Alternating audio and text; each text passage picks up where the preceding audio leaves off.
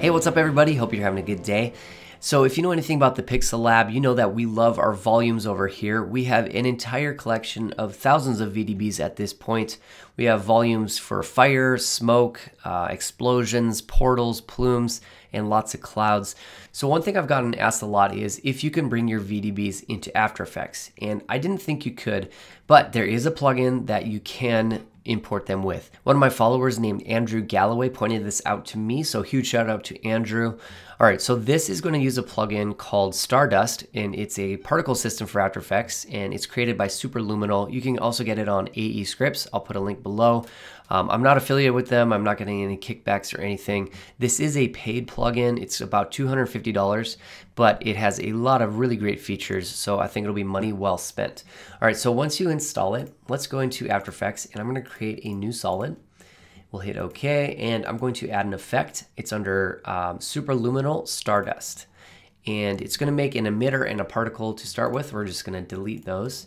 And under the presets, let's click here, and we have a bunch of preset folders. Let's click on this volume folder, and there's a volume VDB preset. We'll hit add, and you can see that it's added a few things to our scene. It's added a point light, a null, and then a few things in the effects here.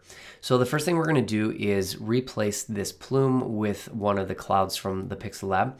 So we'll go to the file properties and twirl that down, and under the file path here, I'm going to browse and find one of our clouds, and I'm going to grab this one from our Cloud Pack 1, and we'll hit OK.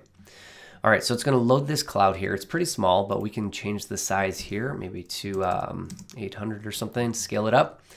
All right, if you want to move this cloud around, there's a couple things you can do. You can go add a new camera, and then you can just move around this cloud with your camera.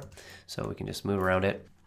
The other thing you can do is use this null, and you can move this around. Now the great thing about using these clouds is these are fully three-dimensional, so you can actually take your camera and fly around them, which is really great. All right, so it looks pretty flat right now. Let's go to our point light and double click it, and we're going to turn on cast shadows to give it a bit more definition. All right, so it's starting to look good. Let's add a background that's blue just to simulate a sky so we can see what's going on a little bit better. All right, so right now it's pretty dark, and you can change a lot of the settings in the light, so we can change the intensity to 200. The rest of the settings we're going to play with are inside of that VDB. If we go scroll down to the material section, this is where you're going to change all the settings of the volume. The density amount is probably the biggest one that you need to worry about. If we kick this up to like 75, it's going to become a lot more dense, and you can see that we're getting these really dark shadows. If you want this to be puffier and wispier and see-through, you can just change this to something like 10, and you're going to get a very light and puffy cloud, and already that looks a lot better. So that density amount is very important. Another thing that is important are these shadow densities. So we could change that down to 50, and then you're going to get shadows that are a little bit less intense. So already this cloud is looking really, really nice. You can play around with the brightness and the gamma to adjust some different things. And if you wanted to, you can also play with the emission. If you want to add a little bit of emission, that's going to make it even brighter.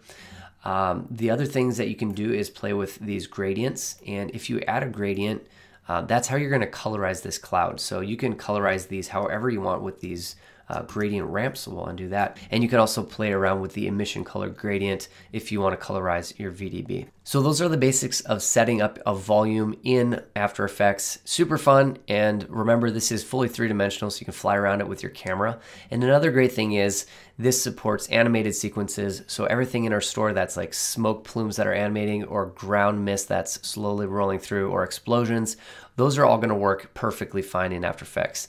And Andrew sent me a couple examples that he's been working on, and you can see with this example he has some smoke in front of the soccer player, and then he also duplicated it and put it behind the soccer player just with a few clicks and setting this up.